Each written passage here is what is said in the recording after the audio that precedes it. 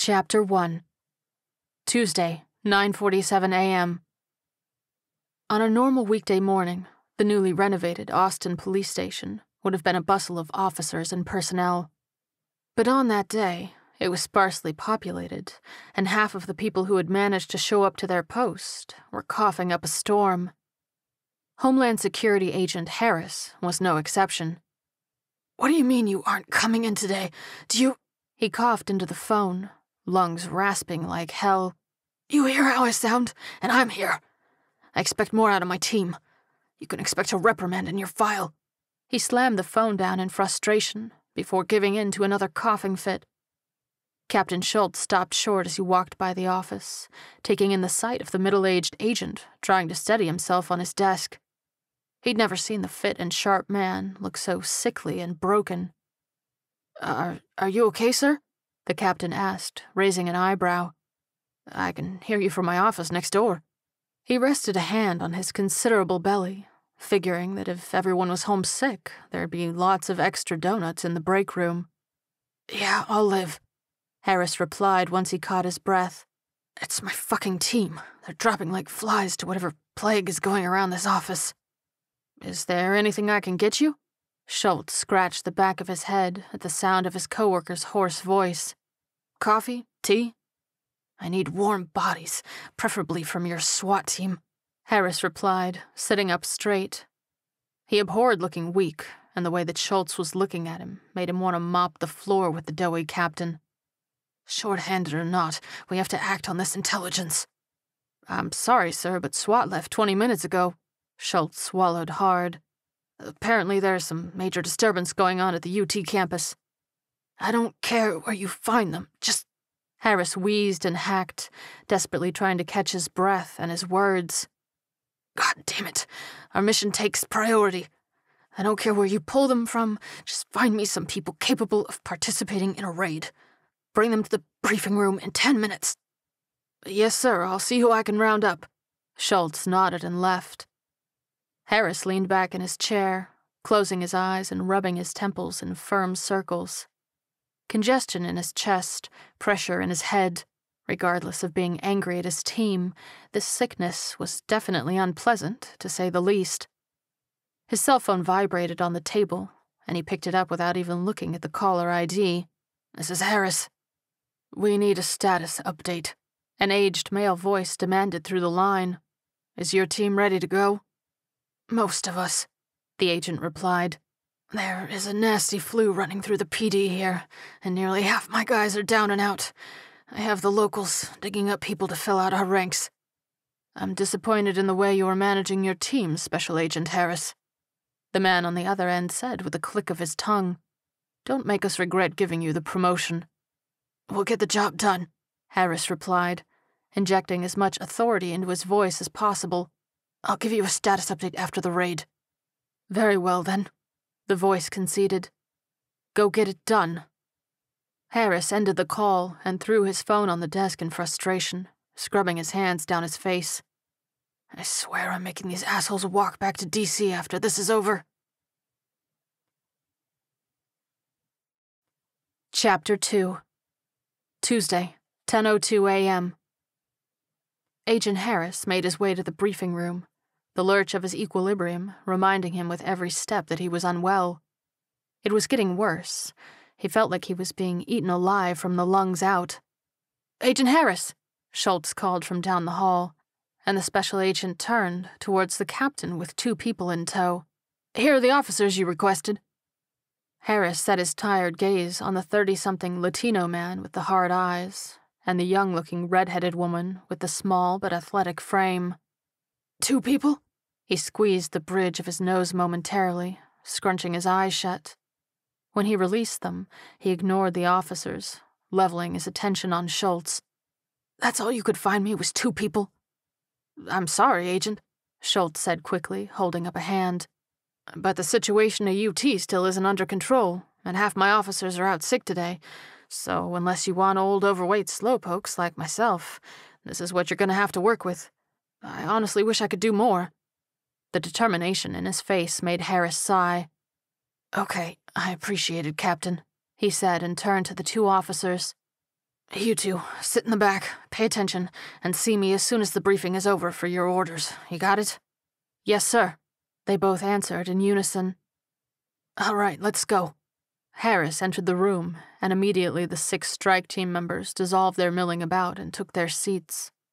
The 2 officers took the available back seats, feeling tiny in comparison to the burly strike team members.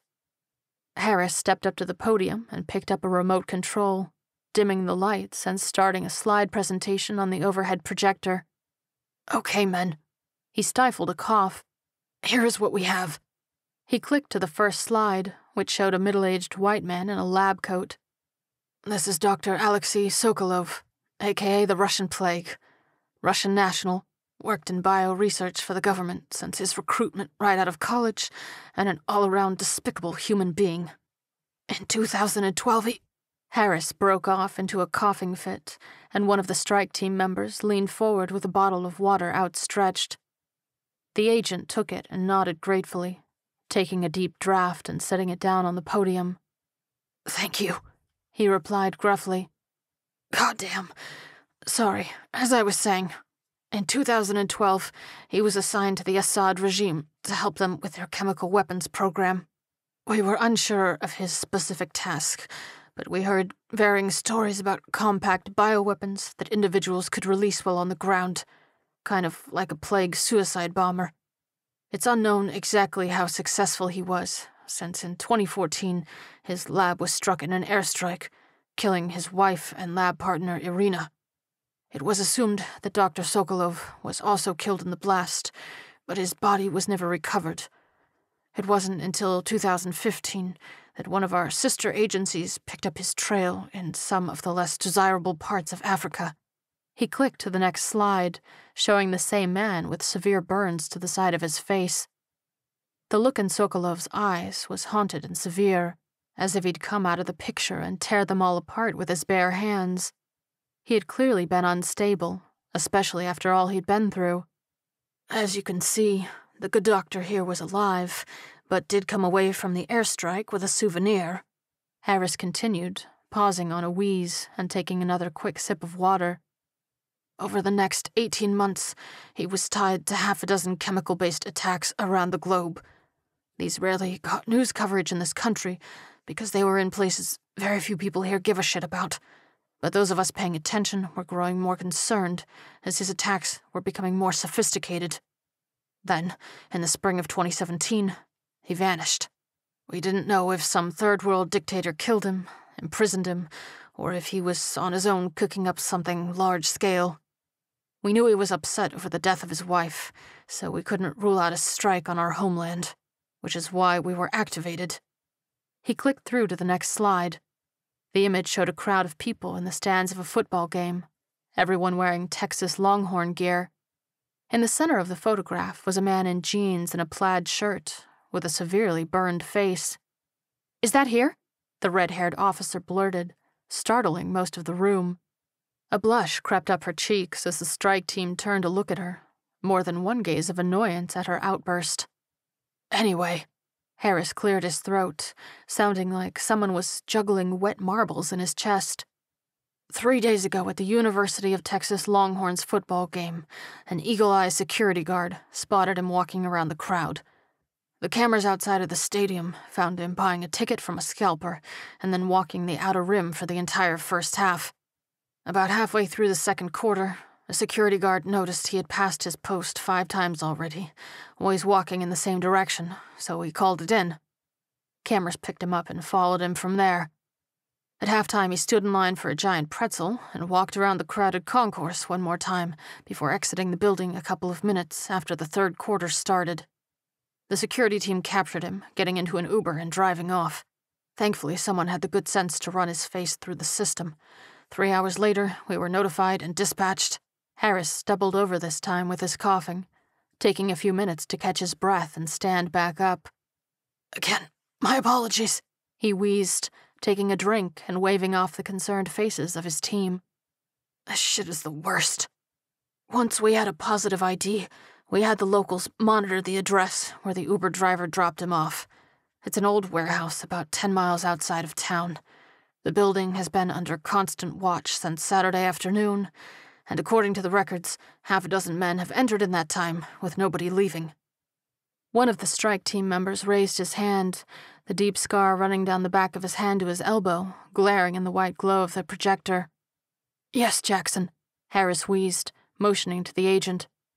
"How confident are we that Dr. Sokolov is in there?"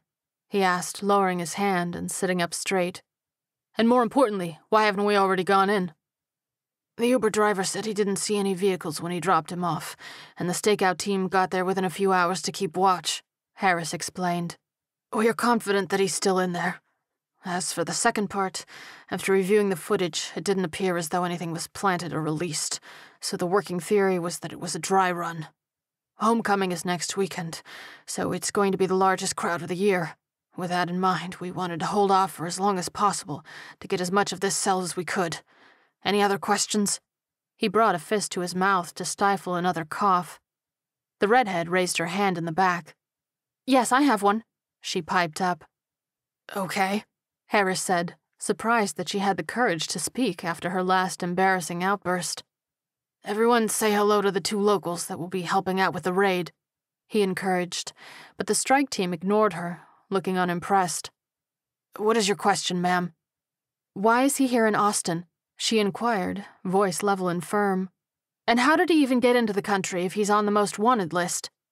"Good questions," Harris replied with a nod and a cough. "Our best guess is that he snuck into the country with the help of a coyote, and this is pretty much the largest congregation of people that is close to the border. I don't think he has any personal vendetta against the city of Austin, but this may be the only large target he can risk getting to." He looked around the room as he attempted to clear his throat again. "Okay, anything else?" The redhead raised her hand again, prompting a glare from her partner. She shrugged her shoulders at him flippantly. "What?" he asked. "Okay, mystery local officer, I'll give you one more." Harris motioned to her. "If this really was a dry run, then why take an Uber back to the hideout?" she asked. "He's avoided capture for so many years, snuck into this country without detection, and he gets sloppy now? Just before an attack? It doesn't make sense." Jackson spun around in his chair with a sneer. "Listen, sweetheart." His voice dripped with condescension, and she narrowed her eyes. "We know you're excited to be up here with the big boys, but you need to learn your place, and right now that's for you to shut the fuck up and let the grown-ups talk." "That's enough, Jackson," Harris barked, and then immediately regretted the strain on his throat. He hacked, and then took another drink of water as the scarred man faced front again. "Officer, it's a great question, but ultimately a moot point, because we are going in now. I want everyone geared up and ready to go in 15. Let's get it done." He turned off the projector and the lights came back up. The strike team stood and bustled out of the room, the 2 officers standing off to the side and out of the way to await Harris ambling over to them. He leaned on the backs of one of the chairs, taking a deep, shaky breath. "What's your name, officer?" Harris addressed the man, who stood at attention. "Officer Antonio Cruz, sir." "Cruz, fantastic. What's your story?" Harris asked. "Ex-Marine, 2 years in Iraq, spent the last 5 years on Dallas SWAT before coming here." Cruz listed off his history. "Why aren't you on the SWAT team here, Cruz?" Harris raised an eyebrow. "I transferred in about 3 weeks ago, and they felt I needed to go through some exercises with the team before being put into the field," he replied stiffly. "Supposed to be wrapped up next week." "So you're highly trained and professional." Harris mused and cleared his throat, taking a sip of his water, emptying the bottle. "I like it. Report to Agent Jackson. He's the big asshole who doesn't take kindly to questions from rookies." "Yes, sir." Cruz nodded in approval and turned on his heel, leaving the room like a bird taking flight.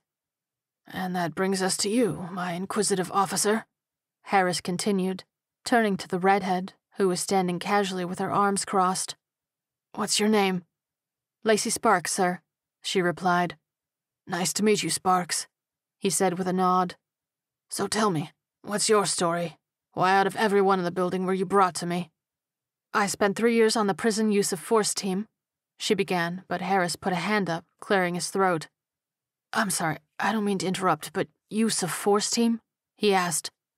"Yeah, whenever an inmate was being a pouty little bitch and didn't want to come out of his cell for an inspection, I was on the team that would go in and remove him.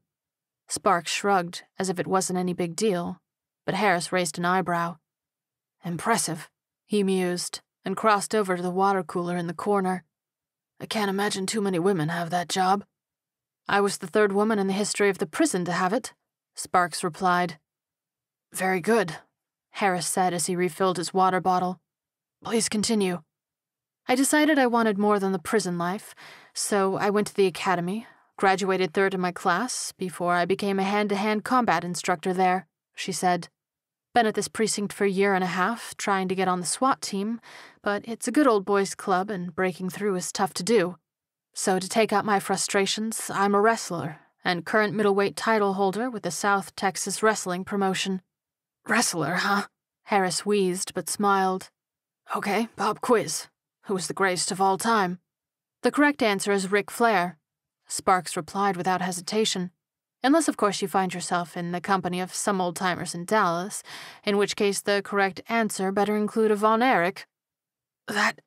Harris stowed the bottle in his armpit and politely clapped his hands. That is the correct answer.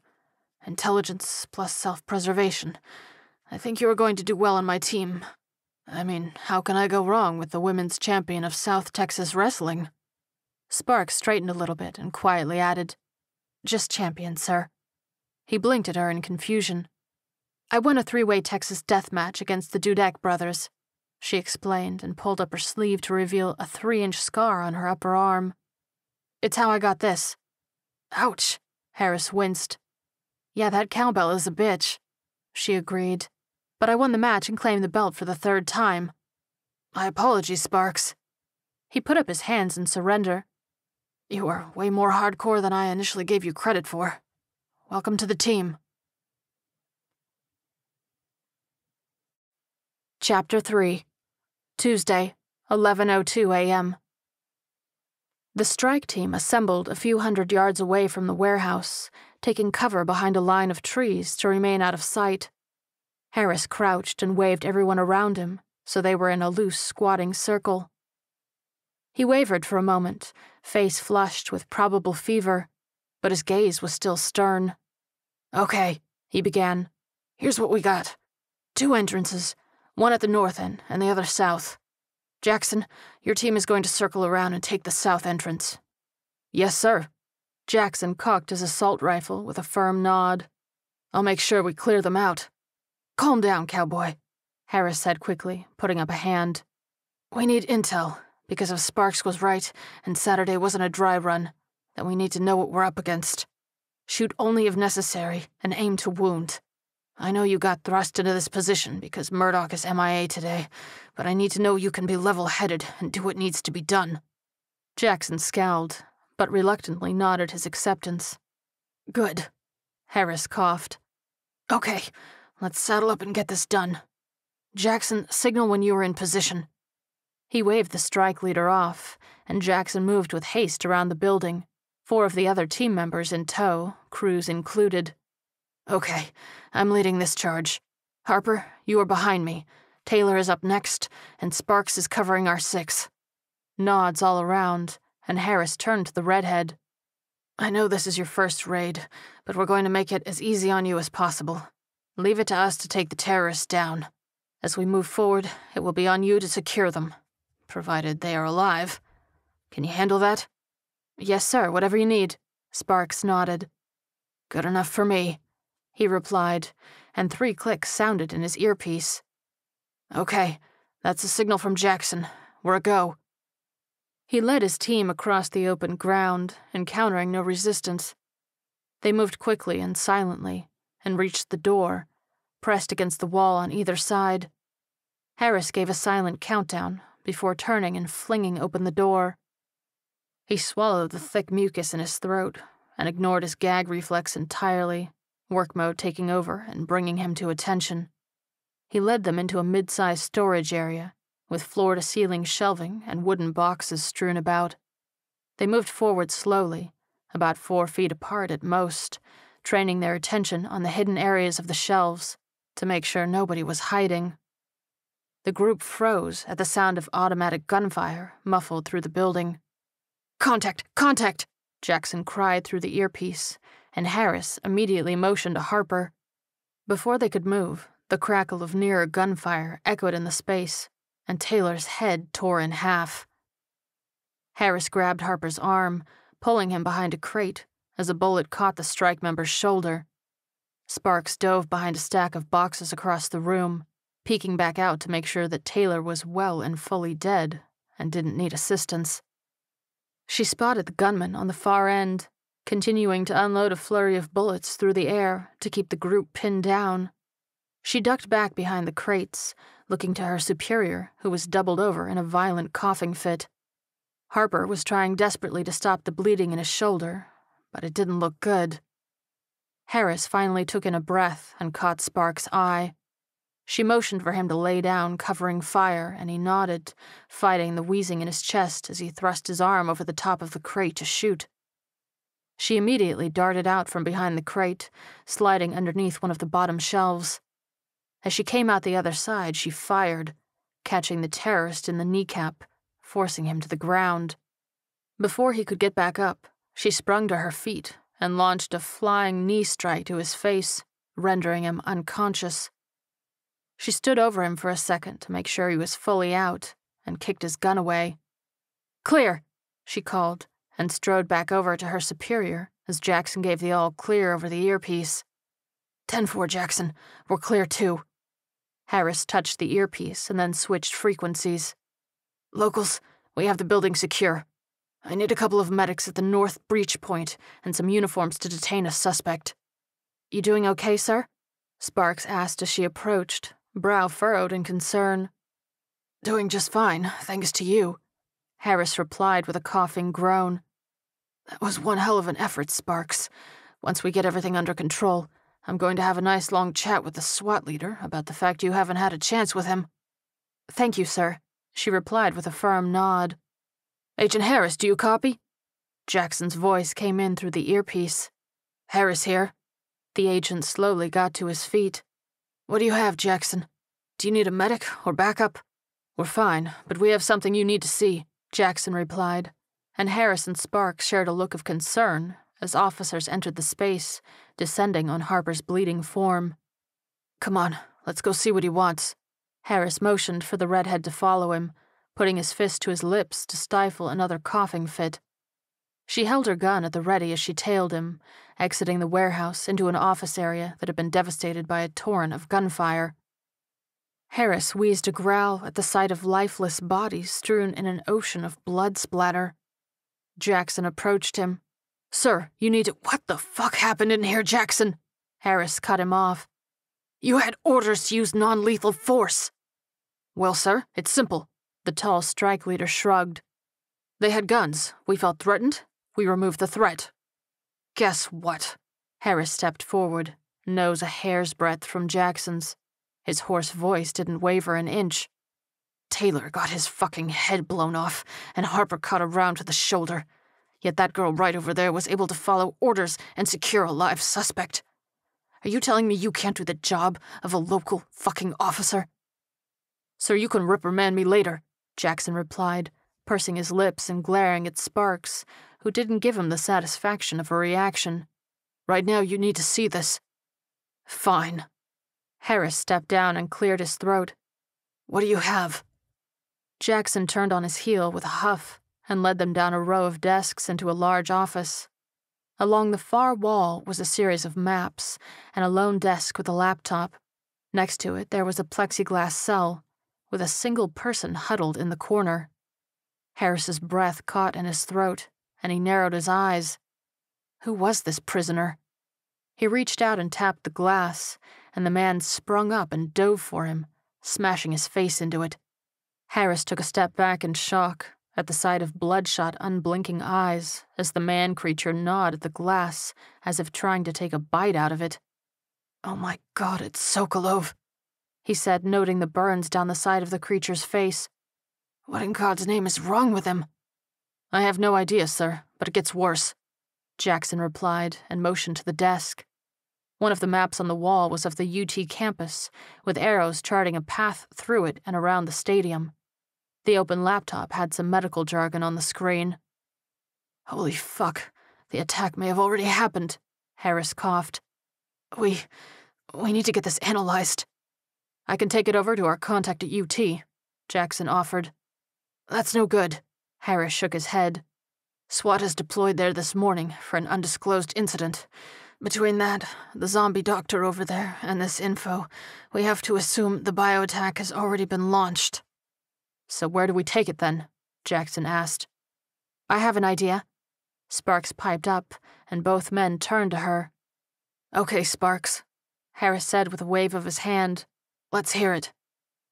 Texas State University in San Marcos, she replied. It's about a 45-minute drive due south from here, about halfway to San Antonio. There is a lab run by Dr. Alveson. He's not going to be winning any major awards, but he's been a solid researcher who has been at the school for the past couple of decades. At the very least, he should be able to make sense of what's here, so we know what we're up against. How in the hell do you know that? Jackson narrowed his eyes. I went to undergrad there before joining the academy, Sparks replied, eyes much harder when she looked at him than at Harris. I was an English major, but my final 2 years there, I was one of the ambassadors for the school that would show potential freshmen what the school had to offer. Good enough for me, Harris wheezed. We have to assume Austin has been hit and proceed from there. Jackson, take Sparks, Ross, and Michaels. Get this info down to her contact. I'm going to stay here and interrogate the lone survivor. Jackson pursed his lips as he stared down his nose at the redhead. Yes, sir, he said reluctantly. Come on, Sparks. Get the stuff and let's go. One more thing. Harris put up a hand. I'm activating the hostile zone protocol, and will let DC know where you are going to be. Based on what Sokolov turned into, I don't want to take any chances. Chapter 4. Tuesday, 12:16 p.m. The SUV tore down the I-35, lights flashing as Jackson wove in and out of traffic. Before we left, Agent Harris said he was activating the hostile zone protocol. Sparks broke the subdued silence by leaning forward in the back seat. What is that? Look, sweetheart, Jackson replied, voice dripping with disdain. The only reason you are here is to give me directions to this lab. You aren't here to ask questions. Whether you like it or not, I'm on this mission, she snapped. So you can drop the attitude and give me some basic goddamn information. It's used as a failsafe. Agent Ross cut in, turning in his seat beside her to try to defuse the situation. He was a dark-haired man with kind eyes, and she relaxed a bit at his far more respectful tone. When we have to go into hostile territory or an unknown situation, we activate this protocol. Once this happens, there are several computer geeks back in DC that monitor all locally generated, non-traditional communication from the area. Why, though? Sparks raised an eyebrow. What would that accomplish? Traditional communications might be jammed or taken out entirely, so you may have to get creative to get a message out, Ross explained. You might only have access to a ham radio, for example, so if you put out a distress call, the boys in DC will hear it. Gotcha, she nodded. Good to know. Where the hell am I going, Sparks? Jackson barked. Take exit 205, drive about half a mile and turn right, she instructed. School will be straight ahead. A tense silence fell over the vehicle as they drove the last leg of the trip.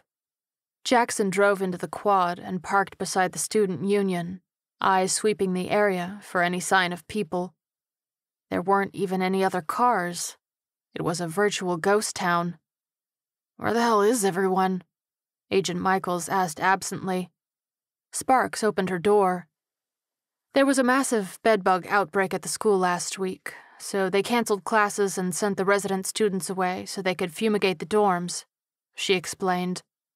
That would have been fan-fucking-tastic information to have an hour ago, Jackson snapped, turning around in his seat to glare at her as she hopped down to the asphalt. If the school is closed, then how do you know this doctor is even going to be here? He's a hermit who lives for his work, she said. Even without students, he's going to be hunkered down in his lab doing research. She slammed the door, and the strike leader growled, exiting the vehicle with the other agents. You'd just better hope he's here, he warned as he fell into step with her. So where are we going? Through the student union, third-floor walkway, and we're in the science building. Sparks instructed as she walked, short legs managing to keep a brisk pace. They reached the front doors, but when Michaels reached out to pull it open, they were locked. Jackson pushed him out of the way and rattled the handles in frustration. So now what? His voice raised an octave, and Sparks fought the urge to roll her eyes. Looks like we're going on a hike, she replied. Just follow the sidewalk around, and it's the building directly behind this one.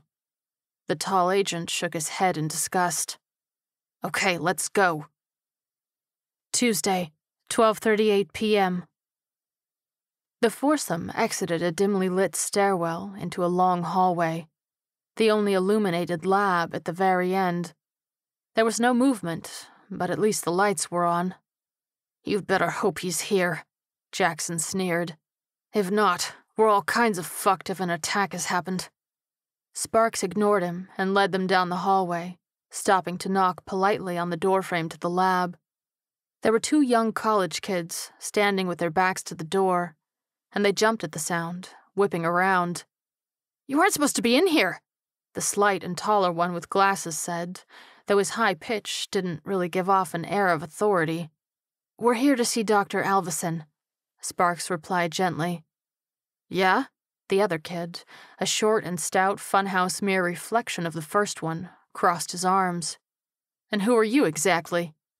Jackson growled and pushed his way through the door.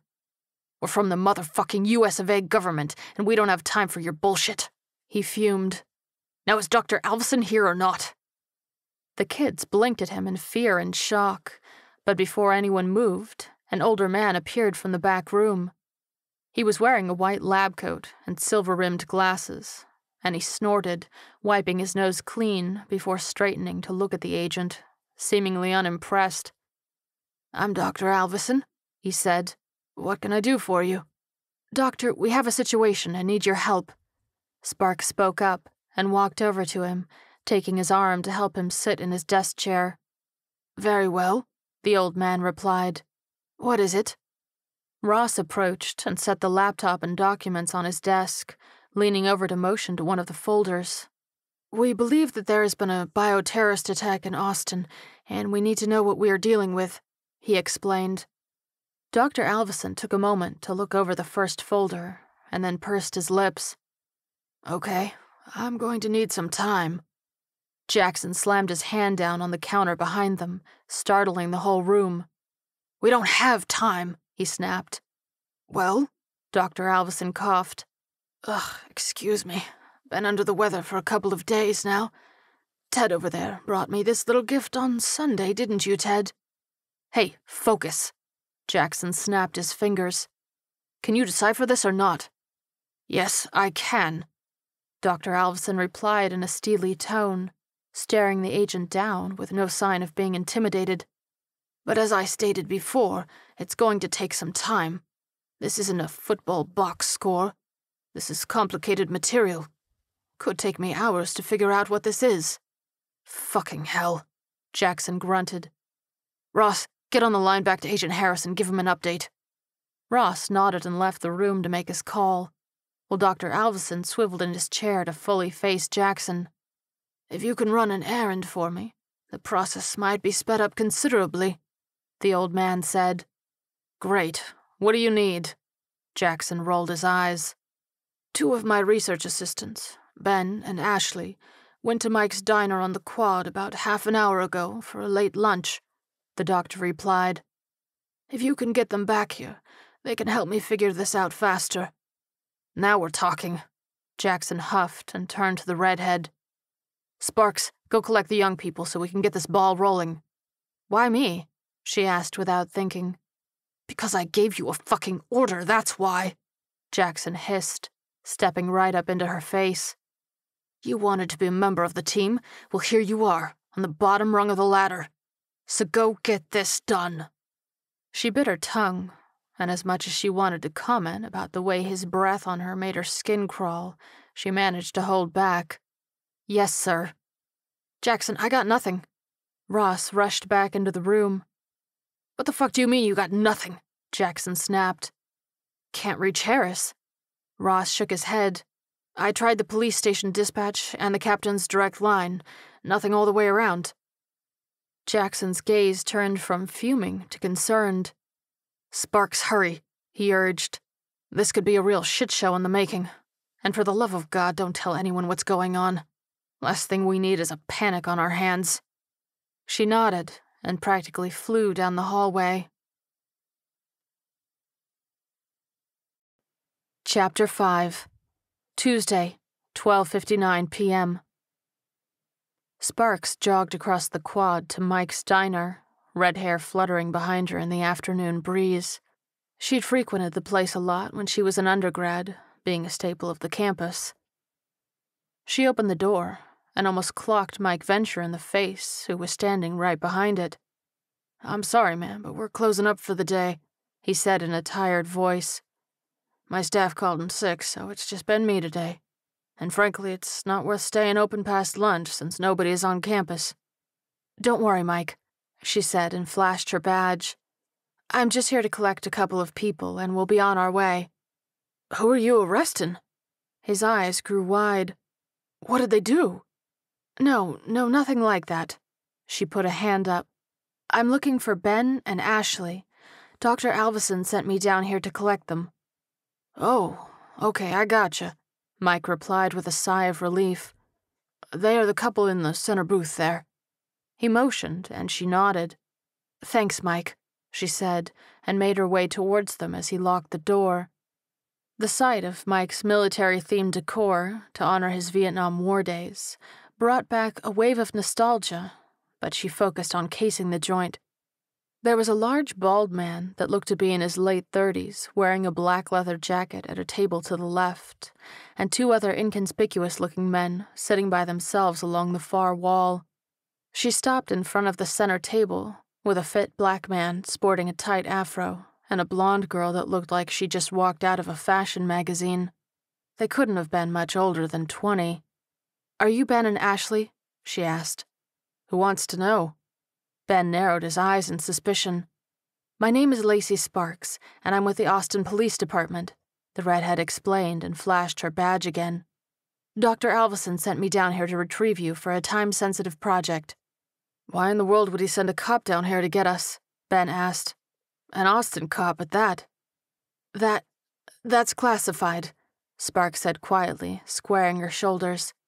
"Come on, we really need to get going." "Is this about all the sick people?"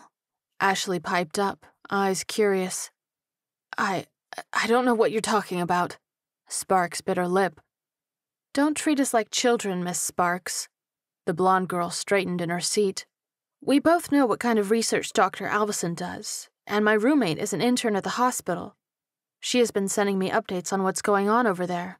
Hundreds of people have checked in just today, all with the same symptoms. That isn't normal." Her voice was loud enough to alert one of the male patrons from the far wall. "Do you know anything about the sickness going around?" he called.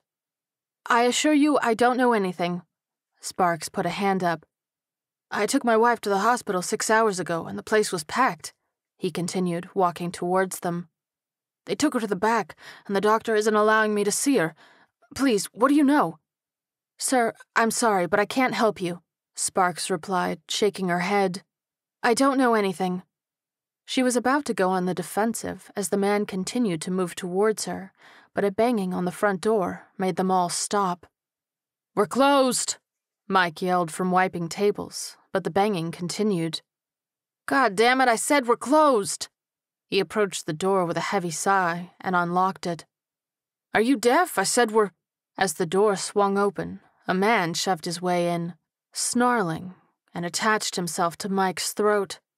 The diner owner tumbled backwards in shock, screaming as the rabid-looking man tore at the flesh with his teeth. Sparks drew her gun. "Put your hands up now!" she screamed, and the grotesque man turned his attention on her, like a bird hearing a noise. His whole face covered in blood from his ministrations, he leapt from Mike's lifeless body and darted towards her. Sparks unloaded 3 bullets into her attacker, but they didn't slow him down, and she ducked under his grasp and took him around the waist, flinging him up and over her head. He flew into a table and flopped over it like a rag doll, and she spun around to see him bounce right back up onto his feet. The bald patron intercepted the attacker with a shoulder bash and leapt on top of him once he hit the ground.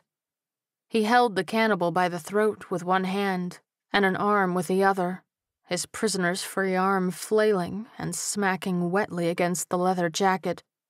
"Can one of you assholes help me out here?" The bald man grunted, and Ben ran over, skidding to a stop to hold down the free arm. Sparks rushed over, staring down at the milky, dead eyes on the creature's face. It looked like Sokolov. What was happening? "Don't just stand there, kill this motherfucker," the bald man barked. "I put 2 in his chest and it didn't slow him down, so I'm open to suggestions," Sparks snapped. "Take his head off," Ben cried. She aimed her gun, but then thought better of it, holstering the weapon. "What are you doing?" he wailed, and she turned to grab the heavy-based sign next to one of the tables reading "This section closed." She got a good grip on the neck and raised it to bash the creature's head in. "Stop!" the other patron from the far wall screamed, standing with his hands out. "That's a human being! Don't kill him!" "You, shut the fuck up!" the bald guy demanded, and then looked up at Sparks. "You, kill this motherfucker!" She didn't hesitate this time, before bringing the sign down onto the creature's face. A few forceful blows, and it stopped moving, and the trio relaxed. The terrified patron ran straight out the door, and Sparks watched in horror as he got halfway across the quad before a pile of zombies took him down. One broke away from the feeding frenzy to tear at the open door. "Get the door!" she screamed and dove forward, shoving it as hard as she could. The zombie hit the wood, applying just enough pressure that she couldn't get it closed, so Ben and Baldy threw their weight against it as well. "Ben, look out!" Ashley shrieked as Mike's hand closed around Ben's foot. He stared down in frozen horror at the dead, blood-soaked face of the man that had served him lunch so many long school days. There was a sick squelch as Baldy brought his combat-booted foot down on top of Mike's skull, twice in quick succession. Ben swallowed hard as the hand let go. "Thanks, man." He rushed over to Ashley quickly, folding her into a tight hug. "You," Sparks pointed at the man who'd been worried about his wife. "Go make sure the back door is secured and there isn't another way in here," she instructed, and he darted off before she turned to Baldy. "You okay?" "Just fine, thank you," he drawled, but then clucked his tongue as she started to walk away. "So are you ready to drop the act and tell us what the fuck these things are?" Sparks sighed. "I don't know what they are, but I will tell you what I do know." "Fair enough," he replied, crossing his arms expectantly. "Earlier today, we raided a terrorist compound outside of Austin," Sparks began. "We took out what we thought was a cell that was prepping a bioterror attack, but as we're finding out, may have already launched it. We found one of these things at the hideout, along with a lot of data, so we came here to see Dr. Alvison in the hopes he could decipher it and let us know what we're facing." The banging on the windows and doors continued to escalate, and they looked around at each other. "We should probably lay low, get away from their view," Baldy suggested. "Not a bad idea," Sparks agreed, and led him back towards Ben, Ashley, and the patron that had secured the door. They hunkered down behind the food counter, out of sight. The bald man took off his leather jacket with a whoosh of breath, revealing some crudely drawn World War II-era German military tattoos. "What the hell, man?" Ben's mouth fell open. "You're a fucking Nazi?" "Relax, kid," Baldy replied calmly. "They were necessary for me to survive some youthful transgressions, that's all." "What does that even mean?" Ben snapped. "It means he got ink in prison so he wouldn't get shanked in the meal line," Sparks piped up. "Bullshit," the dark-skinned boy countered. "Man, what do you have against minorities?" "Really?" Baldy threw his hands up. "We just saw 2 people get eaten alive, and we're currently surrounded by half a dozen zombies. And you want to know my thoughts on race relations?" Ben crossed his arms. Call it self-preservation. All you need to do is ask yourself one question, the older man replied. Given our current situation, would you rather have me standing here, or some pansy-ass liberal that would want to go hug it out with them? Ben stammered. Sparks looked at the bald guy expectantly. Jeff, he offered. Jeff has a point, she continued. Let's try to focus on the problem at hand and not create new ones. Miss Sparks? Ashley cut in, wringing her hands. Please, just call me Sparks. Okay, Sparks. The blonde nodded. What's the plan? We're going to lay low for a few minutes and hope they lose interest and move on, Sparks replied. And what's the plan when they do move on? Jeff asked. We need to get to the science building, she told him. My team is there with Dr. Alvison, so we'll have some protection and can find out what we're dealing with. Unfortunately, it's a long-ass haul to the science building since the student union is locked. I have a key that can get us in, Ashley put in. Dr. Alvison lent me his faculty key when we came out for lunch. That makes me feel a little better, Sparks admitted. Running across the quad is a lot easier than trying to get all the way around the union. At least when we're inside, we'll have some choke points where we can hold them off. Jeff nodded. That sounds like as good a plan as any. He hopped up into a booth and stretched out his legs, taking up the entire seat in a pose of pure relaxation. The banging and groaning from outside intensified. Guess we should get comfortable. Sounds like we might be a while. Chapter 6. Tuesday, 6:22 p.m. As the sun started to set, the banging slowly ceased, though upon peering through the windows, the inhabitants of Mike's diner could still see the zombies milling about. Fuck, they're up to 10, Sparks murmured as she squinted through the blinds and turned back to face her impromptu crew. I don't see our situation improving, so once the sun sets and we have a little bit of cover, we need to make a run for it. That gives us what, about 15 minutes to come up with a plan? Jeff scoffed. I'm open to suggestions, Sparks retorted. What if we barrel through them? Ben asked. Might work for us, but not some of the slower members of the group, Jeff replied, motioning to the diner patron who'd been worried about his wife. He hadn't said a word the entire time since he checked the back door, and they didn't know if he'd even run with them. Unless, of course, you're okay sacrificing our boy over there. Man, come on, Ben sighed. I wasn't suggesting that. Relax, kid, I know, Jeff insisted. The reality is, though, that most of us wouldn't make it if we tried your plan. Okay, so what's your big idea? Ben crossed his arms. The bald man smiled. Let's give him the old hokey doke. There was an awkward silence until Ben raised a hand. What the hell is that? You know, Jeff prompted. From Dawn of the Dead? Is that the one with the dad from Modern Family? Ashley asked. Goddamn kids these days, Jeff muttered, scrubbing his hands down his face. No respect for the classics, he sighed. What it means is that we're going to create a distraction to clear our path. This place has a back loading door, right? Yeah, Ben nodded. In the kitchen. Leads directly out behind the building. So we pop our heads out there, make some noise, and those zombies out there come and see what's up, Jeff said. At the very least, it should thin their numbers out some. Seems risky, Ben replied. Ben, anything we do at this point is going to be risky, Sparks piped up. This seems like the best option.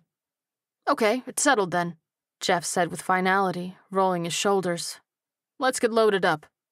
They started pulling some of the memorabilia from the walls, machetes and batons, anything that could be used as a weapon or to make noise. Sparks took pause as the mute patron didn't move, curled up in a fetal position in a booth. What's your name? She asked gently. My name is Kyle, he whispered. Okay, Kyle, Sparks said firmly. I'm sure you heard, but we're going to make a run for it. She motioned to the front door with the baton she'd liberated from the wall. Nope. He shook his head violently in protest. I'm just going to wait right here for the police to come. Kyle, I am the police, she said, leaning forward. And I'm all that's coming to help. It isn't going to be safe here once we open the front door. Nope. Nuh-uh, he continued as if she hadn't said anything. I'm staying here where it's safe. Jeff walked up and flattened his hands down on the diner table, staring Kyle down. Listen, motherfucker, it's the end of the world, and you got two choices. You can fight, or you can lay down and die. If you'll notice, wasting my goddamn time and endangering my life because you're a pussy isn't one of the choices. So what's it gonna be? Sparks blinked at the bald man's sudden harshness, but Kyle clenched his jaw and stood up from the booth. Okay, he said firmly. I'll come. Jeff winked at Sparks before leading the way to the back door. Okay, guys, here we go, the redhead said. Jeff and I will create a diversion. I want the three of you to wait by the front door. If this goes to plan, we're going to be moving quick. We'll be ready, Ben assured her. Sparks joined Jeff, gun drawn, as he raised his machete and put his hand on the door handle. Okay, on three, he said. 1, 2, wait, she said. Don't puss out on me now. Jeff raised an eyebrow, and Sparks shot him a death glare that said, Motherfucker, please. First off, if you ever had to pick up my balls, you'd throw your back out, she huffed, and he cracked a smile. Secondly, I'm going to grab some pots and pans. Should go a long way towards making noise. And here I was thinking you'd just fire off a couple of rounds. He watched her rummage for a few thin pans with a skeptical look on his face. I only have 26 shots left, and I get the sense I shouldn't be wasting them, she said as she rejoined him at the door. That's a valid point, he agreed, and then took the handle again firmly. Sparks nodded. Okay, zombie distraction, take 2. Again, on 3, he said. 1, 2, 3. He flung the door open, and they burst outside, scanning the vicinity for enemies. There were 2 zombies about 50 yards away who were feasting on a victim, and they shot to attention at the noise. Sparks gave Jeff a nod and dove for the dumpster to the right of them, banging on it with the pots and pans like a death metal drummer. Screeches in the distance alerted them that zombies were headed their way, and she dropped the pans to dart back towards Jeff at the door. He reeled back and slammed the machete into the top of a wayward zombie's head, stopping it dead in its tracks. Before he could wrench the blade free, Sparks landed a flying kick to the zombie's chest, dislodging the body from the weapon. Let's go, she exclaimed and tore back inside. Jeff slammed the door and locked it, banging on it a few times for good measure. They barreled back through the diner to meet up with the rest of the group. There are still some out there, Ben said tersely, clutching his baton with white knuckles. We're gonna have to chance it, Jeff replied, peering at the 3 zombies milling about, still relatively close to the door. Ben swallowed hard. But Jeff is right, Sparks cut in. This is our only chance. Here's the plan. When that door flies open, I want Ashley to run as fast as she can to the student union to get that door unlocked. Jeff and I will take the 2 on the right. Ben, you take the one on the left. What about me? Kyle stammered, his big eyes watery. You can help Ben, Jeff said, and the student scowled at the skinhead, receiving only a smile in return. Okay, Sparks nodded. Go. She flung the door open, and Ashley sprinted straight ahead, a blur of blonde zipping across the quad. Jeff lunged to the right, and in a powerful arc, beheaded his zombie quickly. Sparks bludgeoned hers in the head 3 times in succession before it stopped moving, just as Ben's zombie grabbed him by the arms. God damn it, man, help me! He cried to Kyle, who was frozen in the doorway of the diner. I'm sorry. He backed inside slowly, fear frozen on his face, and Ben let out a groan of frustration as he continued to wrestle with his snapping enemy. Duck!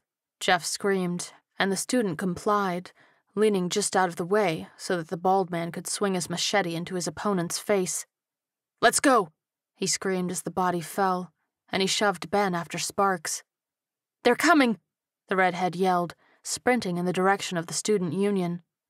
A few zombies staggered from around the building and ambled after them. Open the door, Sparks demanded as they caught up to Ashley, the blonde fumbling with the key. The key isn't working, she shrieked, and Ben looked fearfully behind them to see 2 zombies overtake the diner door. He swallowed at the thought of Kyle's demise and shook his head to try to focus on the task at hand. Well, you've got about 10 seconds before we're overrun, Jeff said, sounding as calm as could be, and Ben shot him a glare before Sparks shoved Ashley into him. He caught her with an oof and clutched her close as the officer fired her gun at the corner of a large pane of glass in the door. Come on! Sparks kicked in the shattered glass and then waved the others inside. She hopped in before Jeff and the four barreled down the hallway just as zombies started to squirm into the building. Stairs are at the back of the building, Ben cried as he ran, holding Ashley's hand like their lives depended on it. They burst through a set of double doors, and Jeff and Ben slammed back against them to hold them shut against the pack of zombies behind them. It's the 3rd floor, Ashley huffed. Go, make sure that key fucking works this time, Jeff instructed. We'll hold them off until you give us the signal. When you come up, hug the right side of the wall, Sparks countered, and the guys nodded. As the girls took off up the stairs, the skinhead turned to the student. Bet you're really glad I'm a big badass motherfucker now, aren't you? Jeff sneered, and Ben simply shook his head, grunting all of his energy into holding the door shut. We're clear up here, Sparks called down the stairwell. Jeff met Ben's gaze. You ready? He asked. After you, Ben replied. All right, on 3, Jeff said. 1, 2, 3. They both sprang off the door and hit the stairs, running up the right side as quickly as they could. The zombies fell all over each other as they staggered in the door, but quickly regained footing to pursue up to the first landing. They piled up towards the 2nd floor, but Sparks stood there, opening fire on them as they attempted to follow Ben and Jeff. She struck the first zombie in the chest, the force causing it to slam back into the rest of the zombies, giving them a chance to gain ground. They hurtled up to the 3rd floor and slammed through the double doors, slamming them shut behind them. The zombies hit the doors, causing both Ben and Jeff to leap away from it. Ashley quickly ducked under Ben's arm and clicked the deadbolt, securing it. Okay, they're locked, the blonde said, chest heaving and heart pounding. They aren't getting in, at least not through there. You okay? Jeff clapped a hand on Ben's back. The shorter man scowled. Peachy. Where to? Sparks asked, and the blonde pointed. Walkway is just through those doors. Building should be clear, she said. Sparks reloaded her gun and cocked it with a click of finality. Forgive me if I don't take your word for it. Chapter 7. Tuesday, 6:45 p.m. Sparks led the group cautiously towards the lab, holding up a hand to stop the group at the sight of a pair of legs in the doorway. She readied her weapon and raised her chin. Jackson? She called. Michaels? Sparks? Jackson's voice from inside. Is that you? Yeah, I got the doc's assistance, she replied as he stepped into the doorway. His eyes were wide and skin pale, and his gun was drawn, but not in that normal, arrogant way of his. What the fuck happened here? Sparks demanded. My guess is the same thing that caused you to take 5 hours to run across the quad, Jackson retorted. Get in here, we need to talk. He backed up and allowed them access to the room. Sparks stepped over the body, which was one of the kids that had greeted them when they first arrived. He was missing the entire back of his head, shot clean off. Michael's body was slumped against the far wall, with a giant shard of glass sticking out of his neck, blood pooling beneath him. The taller, skinny kid tended to Agent Ross in the corner, who was missing a substantial chunk of his upper right arm. Let me guess, somebody got hungry? Sparks asked. Deke here, Jackson began, kicking the body in the doorway for effect. Went into a serious coughing fit before collapsing to the ground. Michaels went over to check on him, and next thing we knew, Deke pounces on him. Michaels lost his balance and went headfirst into an experiment, which is how he got the glass in his throat.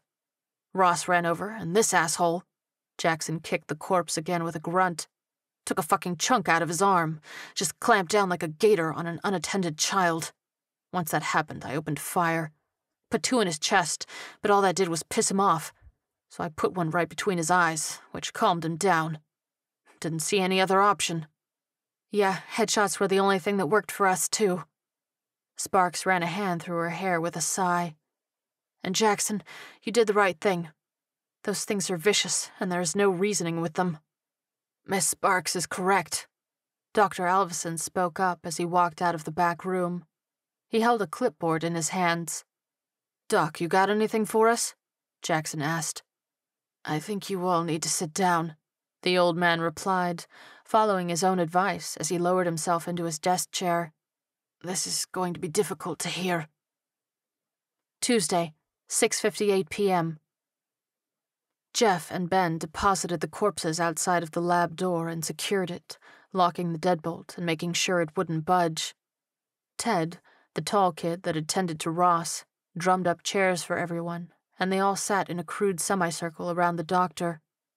I need to preface this by saying I've just started my research, and everything I've found is preliminary, Dr. Alvison wheezed. Doc, just get to the fucking point, Jackson demanded. With that said, the doctor said with a huff, pointedly ignoring the rude strike leader. What I'm about to tell you is accurate, although my timeline may be off by 10 to 20%. He coughed and took a deep breath. Okay, so approximately 80 hours ago, there was a bioterrorist attack on the UT football game. A man infected with an unknown virus exposed roughly 100,000 people to it by wandering the grounds. I've determined that this virus is airborne, so everyone that attended that game was exposed. To complicate matters, it has a nearly 100% infection rate, and once you are infected, you become a carrier as well. I haven't been able to determine how long of a dormant period it has once someone is infected before they are contagious, but it doesn't appear to be too long. Maybe even as little as a few minutes. So what are you saying, Doc? Jackson cut in, furrowing his brow. Are we all infected? Are we going to become those fucking flesh-eating things? To answer your first question, Dr. Alvison replied, yes, we are all infected. As to your second, it depends entirely on your blood type. Blood type? Yes, Agent Jackson, the doctor confirmed. Blood type.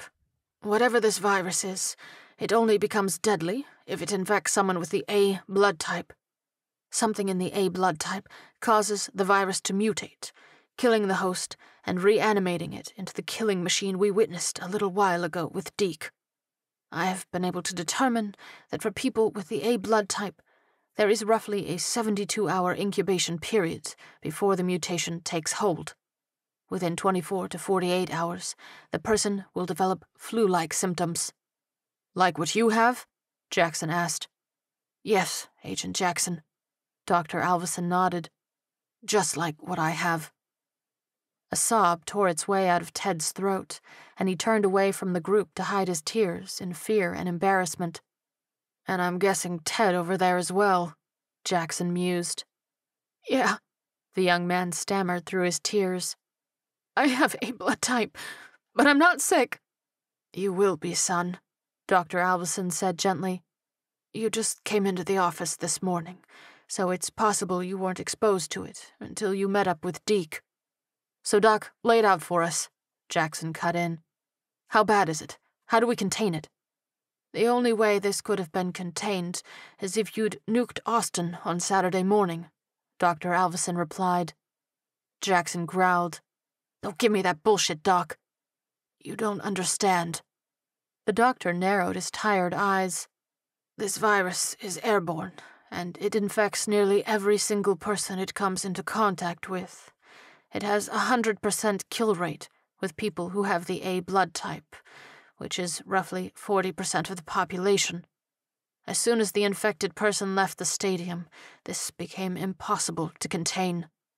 Jackson turned and slammed a fist down onto the counter, knocking over a few beakers. Jackson, keep cool, Sparks snapped. I'm fucking cool, Sparks, he shot back. I just don't like this defeatist attitude. The doc is right, though, she replied with a shrug. Just stop and think about it for a moment. You have 100,000 people leaving the stadium that afternoon. Those people go downtown to 6th Street for some music and infect tens of thousands more, including touring bands. They then take it on the road and infect more. Some people flew in for the game, including the opposing team.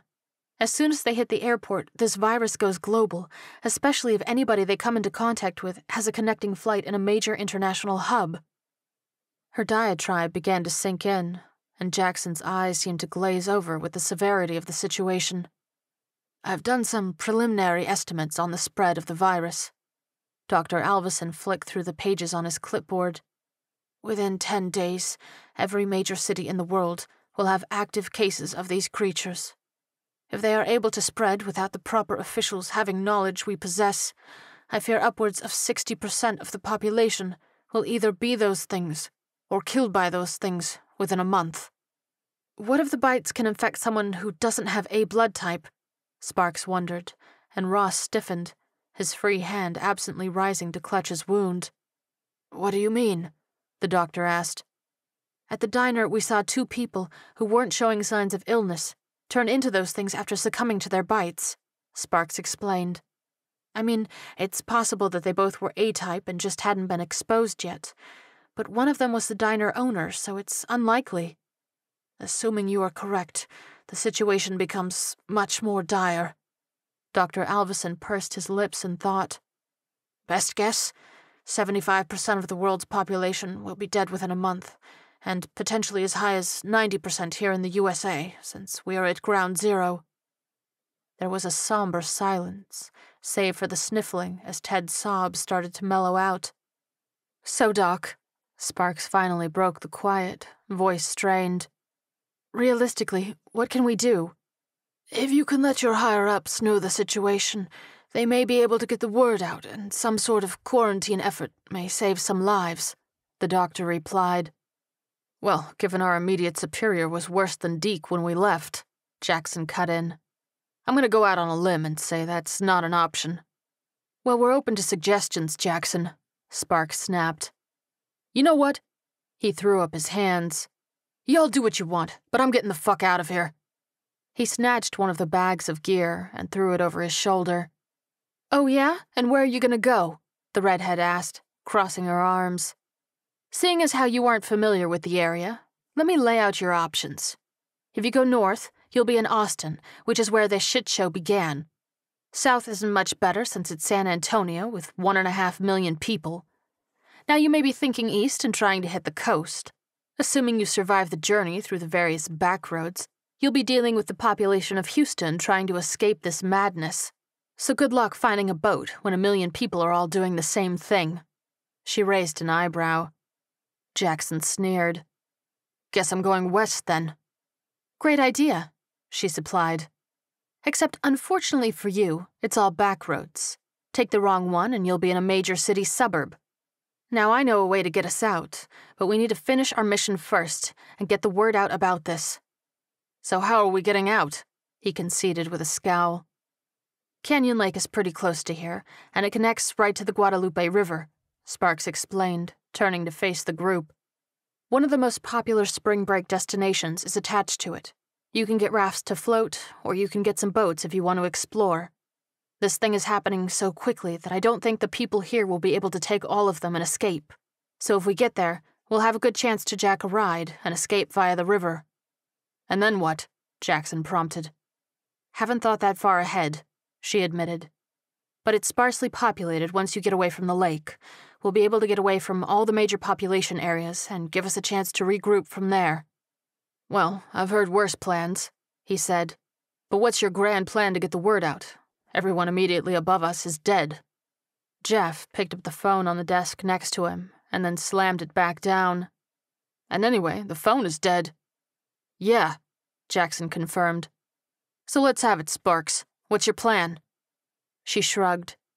We use the hostile zone protocol. Great. He rolled his eyes. So all we need is a functioning radio station, which I'm sure are plentiful in small towns this close to major cities. Well, Ashley said quietly, and then cleared her throat. There is the campus radio station. Do you think that would work?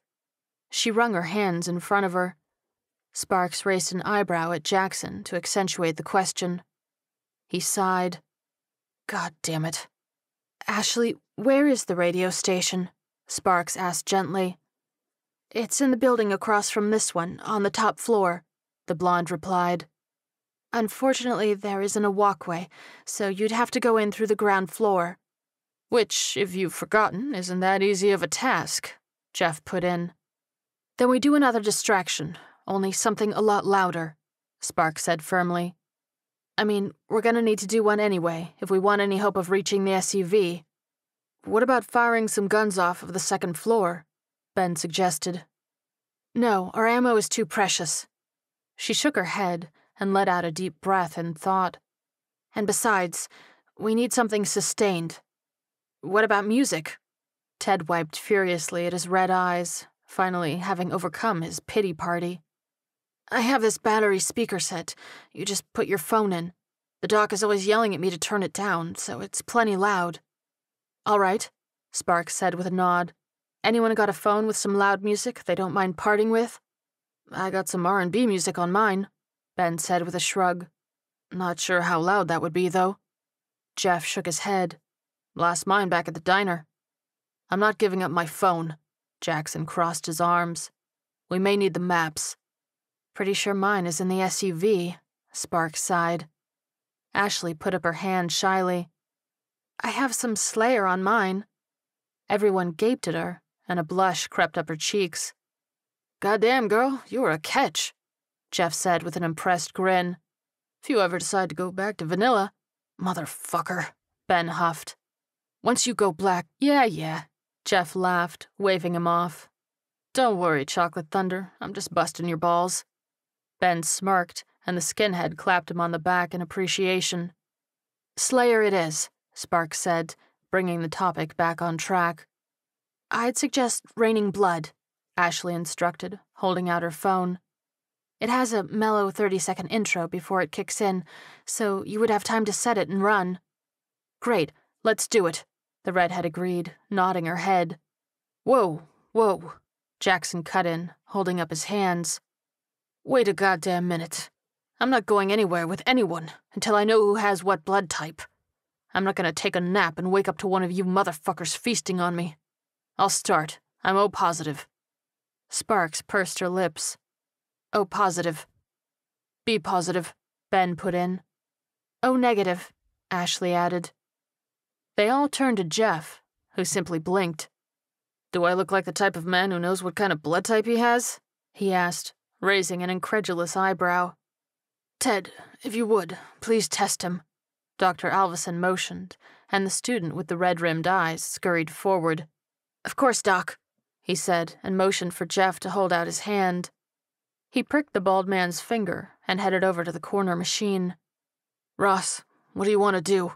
Jackson asked his team member in the meantime. I can end it for you right now. Fuck that, Ross snapped. I want to go out fighting. That's the spirit, Jackson said with a grin. You want to kill some of those motherfuckers for us? Ross sneered. Hell yeah. I don't mean to eavesdrop, gentlemen, Dr. Alvison piped up. What do you want, Doc? Jackson asked. Agent Ross. The doctor ignored the team leader and addressed his subordinate directly. I know you want to exact some sort of revenge as your final act on this planet, but may I suggest another path? Ross shrugged. Sure. I have a day left, maybe a little more before this virus overtakes me, Dr. Alvison continued. In that time, I plan on doing as much research as I can. Having you to study and do tests on could potentially help stem the tide of this pandemic. How you gonna get the info to them there, Doc? Jackson scoffed. Carrier pigeon? If Sparks is able to get a message out, I'm going to request she mention my research and where it will be, the doctor replied.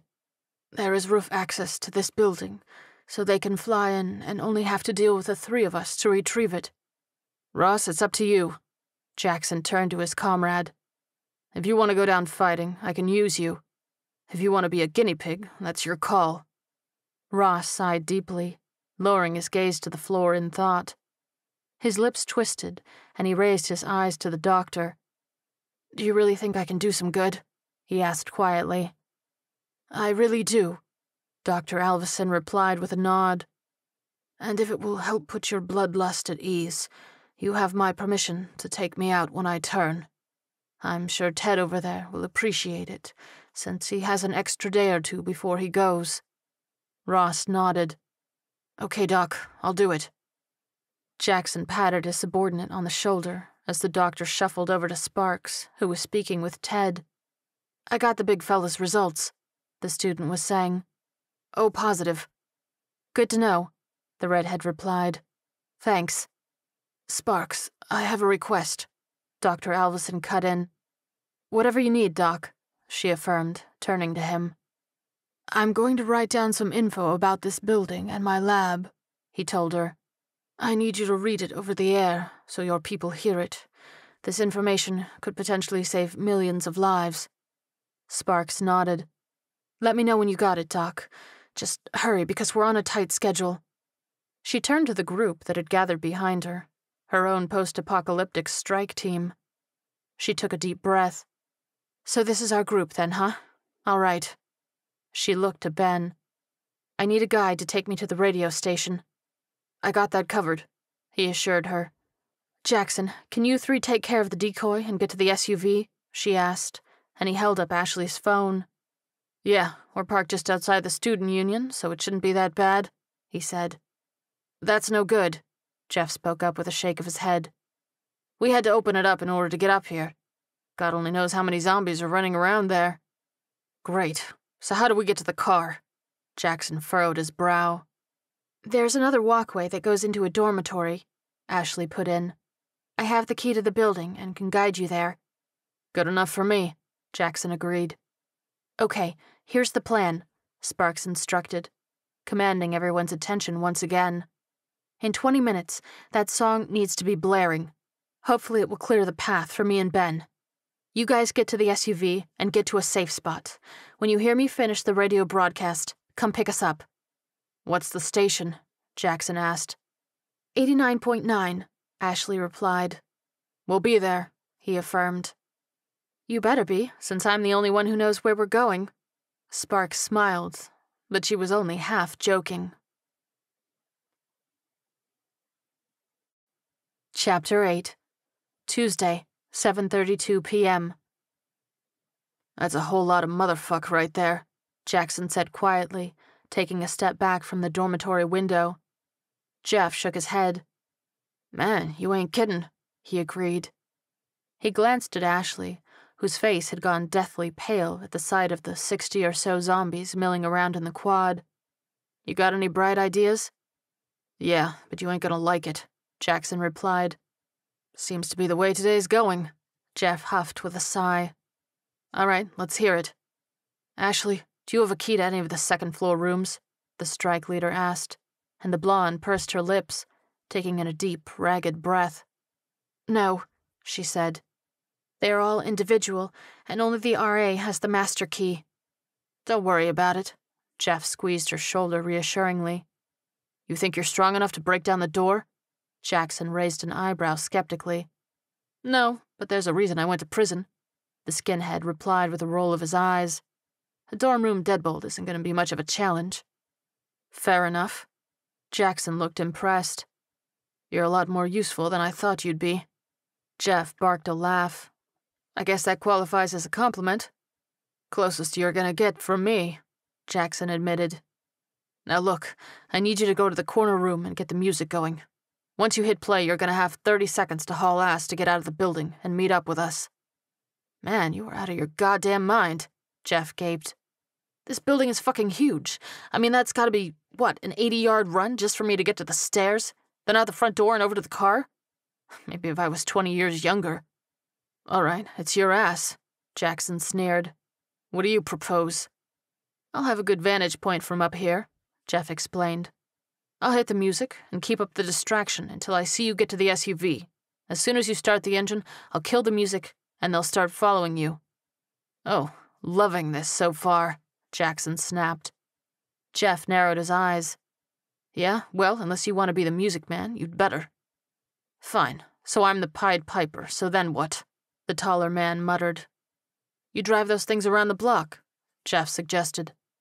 You're going to be faster than they are, so when you make the return trip, the entrance should be free and I can just hop in and we're on our way. I'll even restart the music just to keep them occupied." "Works for me," Jackson sighed. "Ashley?" If all he's doing is hitting play and then waiting, wouldn't it make more sense for me to wait here?" the blonde asked, wringing her hands in front of her. "Jackson and I can both handle ourselves against those things," Jeff said gently. "Unless you have some hidden ninja skills, I'm not sure your 90-pound frame is well suited for hand-to-hand combat." "Jeff's right," the other man agreed. "Stick with me, we'll be fine." "All right, let's do it," the skinhead announced. "Maestro, the floor is yours," Jackson said, and held out the phone. Jeff collected it, along with the speakers, and headed upstairs. He took them 2 at a time and scurried down the hallway, keeping his senses on high alert, even though it was unlikely there were any zombies around.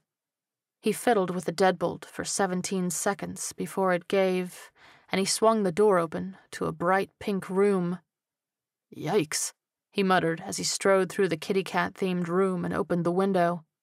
He positioned the speakers so they were pressed right up against the screen, clicked the phone into place, and hit play. As the intro to Raining Blood permeated the thick air, he sighed. "Well, at least if I'm gonna die, I'm gonna go out rockin'." The zombies began to take notice of the noise as the crescendo built, and they sprinted as the song kicked into high gear. As they hit the wall in a vain attempt to get to the skinhead above them, he stood up and flipped them off, banging his head along with the crunchy riffs. He stopped headbanging in time to see Jackson and Ashley cautiously moving away from the door and break into a run for the car. "Yeah, go get that big, beautiful SUV, he said with a grin, but his smile faded as he noticed 2 zombies take off after them. With their trajectory, they would cross paths with his comrades before they made it to the car. His breath caught in his throat as Jackson took notice, and then shoved Ashley hard, causing her to faceplant into the asphalt. "No!" he cried, frozen in place, heart pounding in his ears. "You goddamn motherfucker!" His mouth fell open in shock as he watched helplessly while the zombies descended on the poor blonde girl.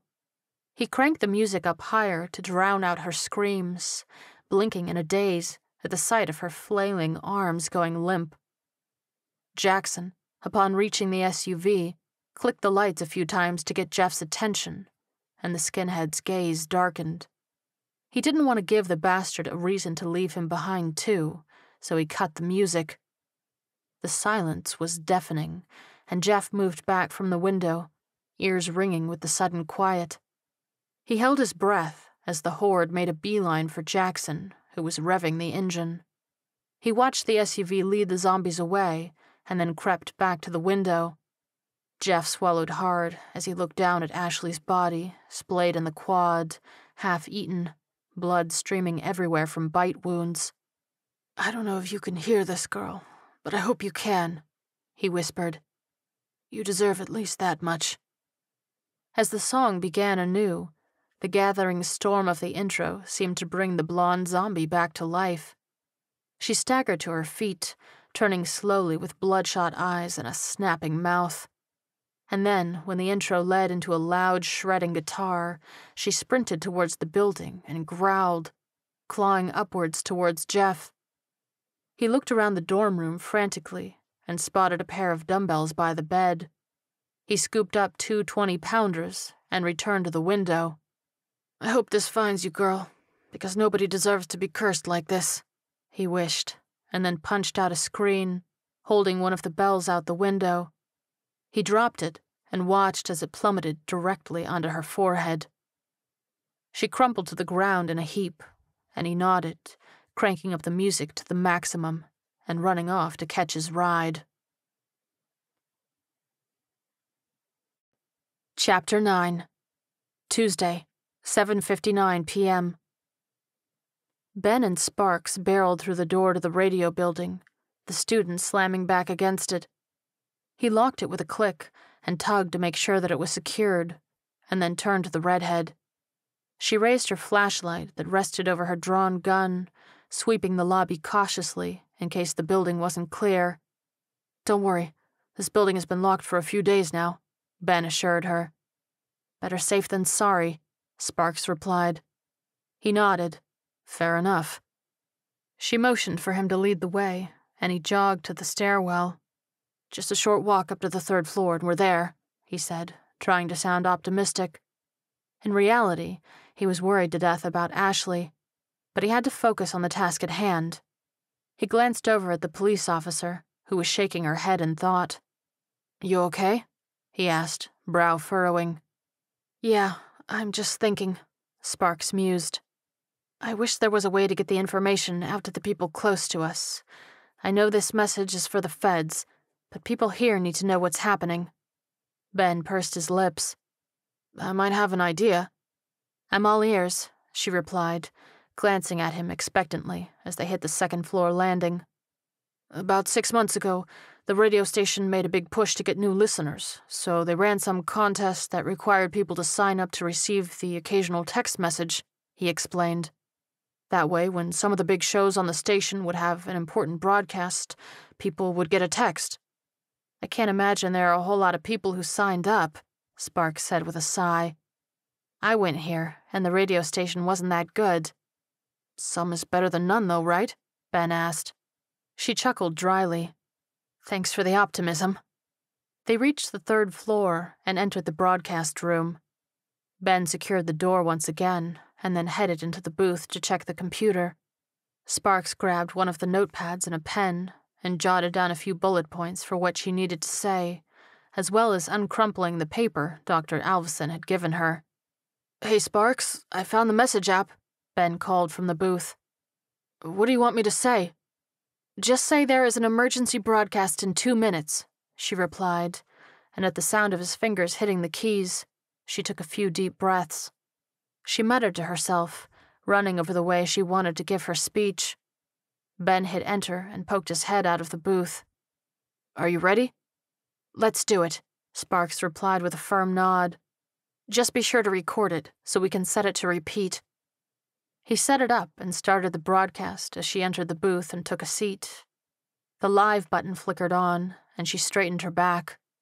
Hello, everyone.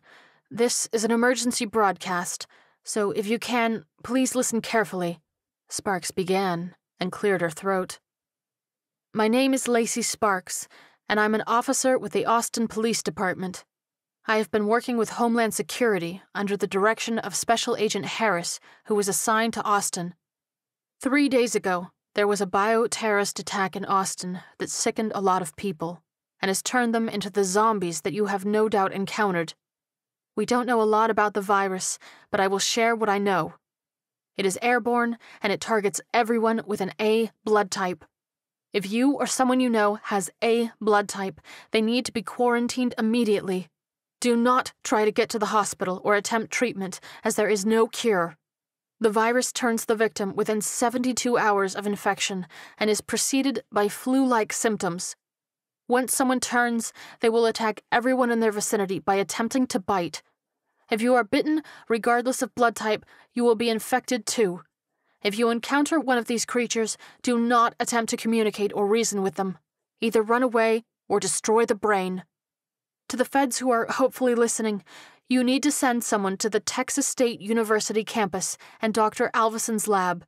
It's on the 3rd floor of the science building. There is a treasure trove of research that will hopefully save lives there. The entry point is on the roof. However, be ready when you enter the lab, as Dr. Alvison and 2 others may be reanimated there and ready to attack. To any survivors in the San Marcos area who are listening, Sparks swallowed hard and took another deep breath. It's now 8:07 p.m. on day 0. There are a small group of us who are going to attempt to escape via the Guadalupe River. We are leaving at the end of this broadcast and are headed to Canyon Lake. If anyone does make it out, we will leave a notice of where we stop on the river. It's rural and sparsely populated, which is our only real chance of survival. Once this thing fully hits Austin and San Antonio, there will be hundreds of thousands of those creatures running through the streets. If you are thinking of trying to ride this out, I implore you not to. There is no help coming. This virus will end everything. From this moment forward, for all intents and purposes, We are on our own. I know that's not an easy thing to hear, but it's our reality. Another beat, another deep breath. She looked to Ben, and he gave her a thumbs up and an encouraging smile. This message will be left on repeat for as long as the station has power. Good luck, she finished and nodded to him. Ben switched off the live feed and set the recording to repeat. After a few seconds, her message started again over the airwaves. How'd I do? Sparks asked. You did well, Sparks, Ben said with another smile as he stood up. You did well.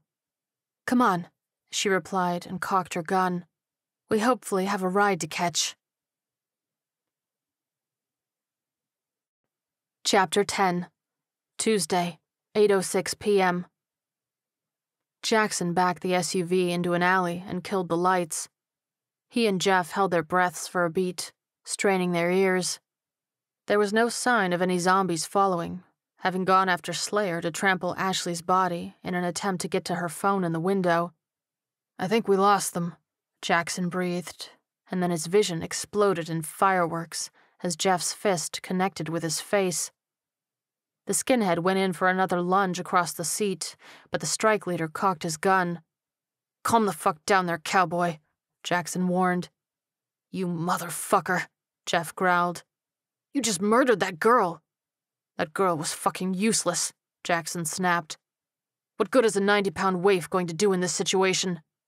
So what? His reluctant partner replied, throwing his hands up. You just gonna kill everyone who isn't useful?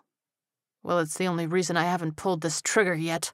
Jackson sneered and leaned forward a touch. You have skills I can use that will help me survive. That's all I care about. Now are you gonna shut up and keep being useful? Or do I have to end you right here and now? Jeff scowled, but lowered his hands. He turned in his seat to face the front of the vehicle and let out a deep sigh. That's a good doggy, Jackson cooed. Now, when we pick them up, you don't say a goddamn thing, you got it? He slung his hand over the wheel as his passenger nodded in defeat. This message will be left on repeat for as long as the station has power, Sparks' voice said over the radio. Good luck.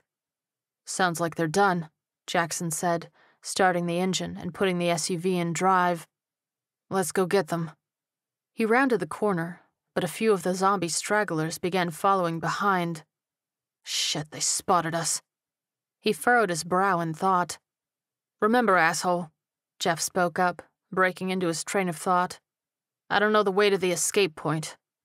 The strike leader grimaced before punching the accelerator in the direction of the radio building. Tuesday, 8:10 p.m.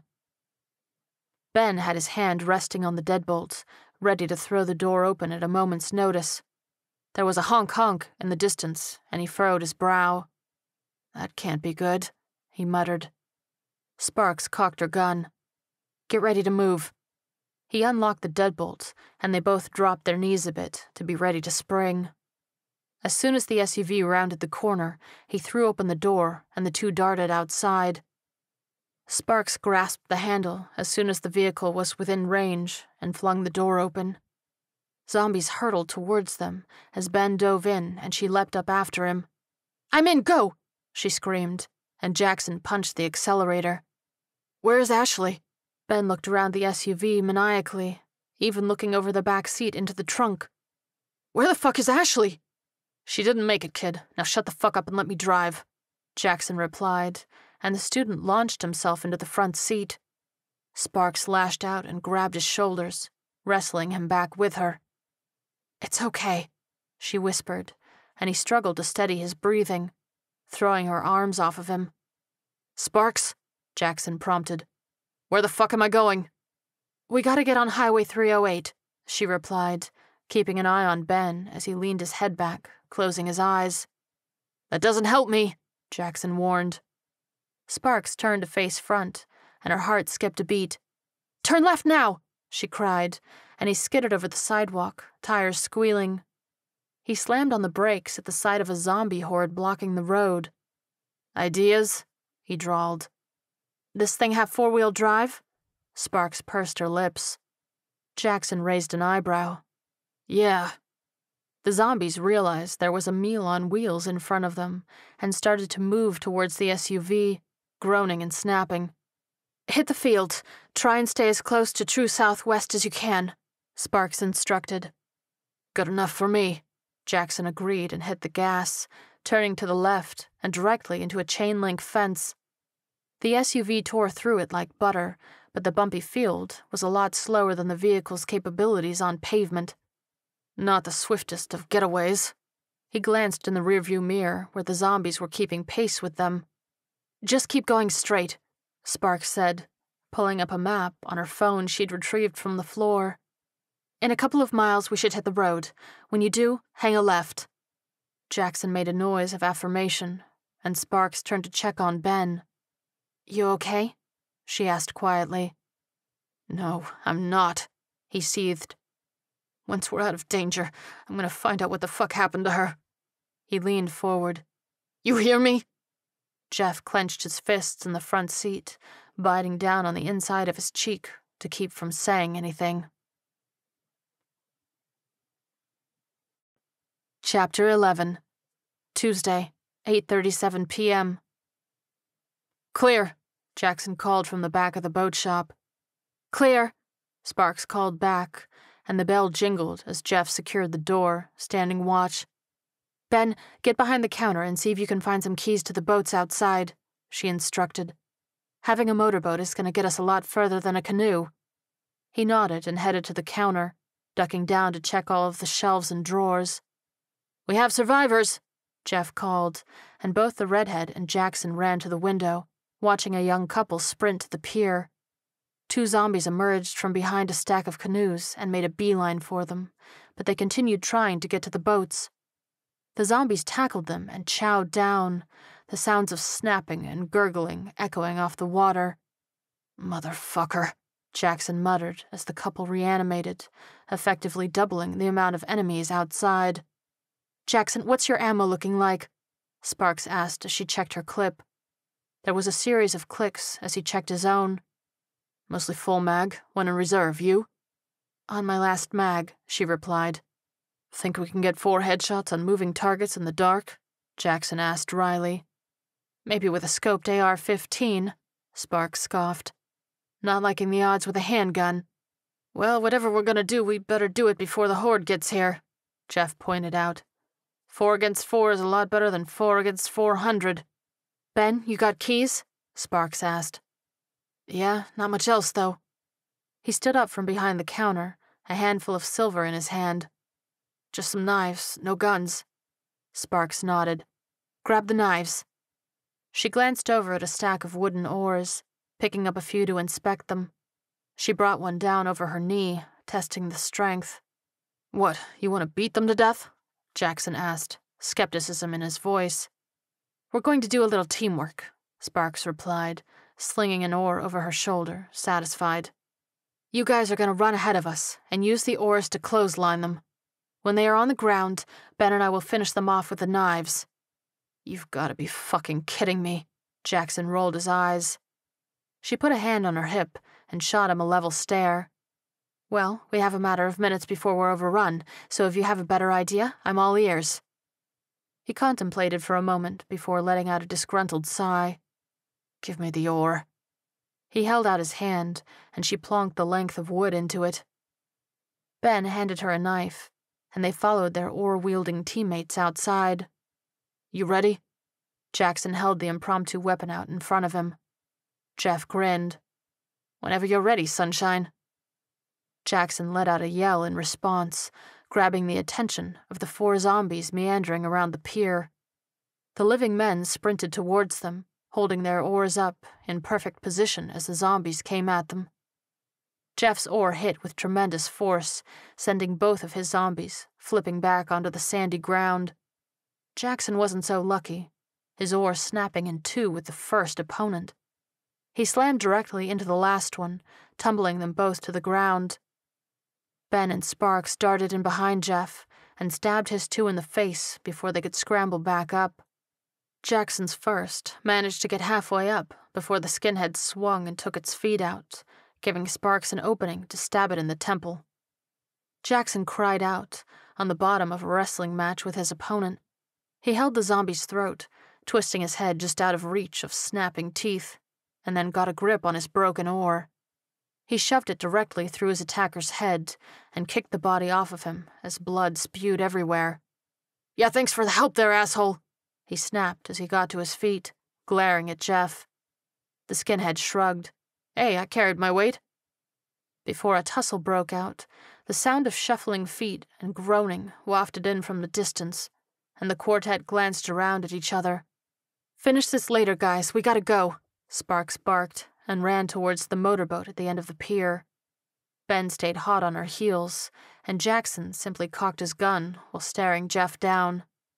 "You'd better watch yourself, boy," he said darkly and walked off towards the others. Jeff stood motionless for a moment, deliberating. Ben turned back when he realized he didn't hear the others coming, and his jaw dropped at the sight of Jeff smacking Jackson in the back of the head with his oar. The strike leader hit the wood with a thud, fumbling his gun. It slid across the pier to the student's feet, and he took in a sharp breath. Sparks whipped around at the sound, drawing her own gun. Jeff stepped over Jackson's groaning frame and picked up the gun, handing it to Ben.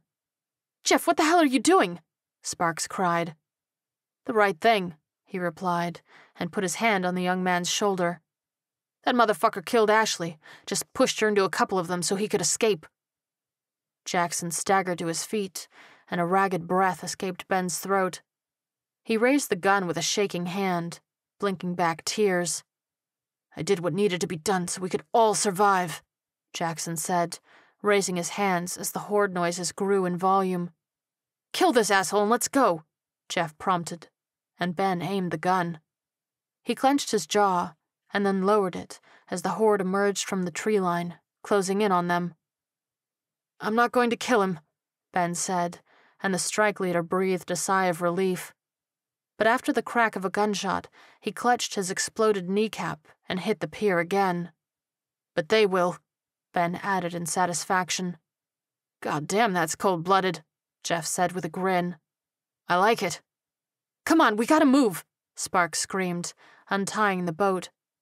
Jeff and Ben raced over and hopped in as she fired up the engine, propelling them out onto the water. The guys watched with pride as the zombies overtook Jackson, his screams quickly muffled by the thick pile of rotting flesh on top of him. "I'm so sorry, man," Jeff said and patted Ben's shoulder. "I wasn't close enough to her when it happened." "It's okay, Jeff," the young man replied. "I know you would have saved her if you could." They turned to Sparks, who hit the throttle to speed the boat off into the darkness. They were out of immediate danger. For now. End of Book 1.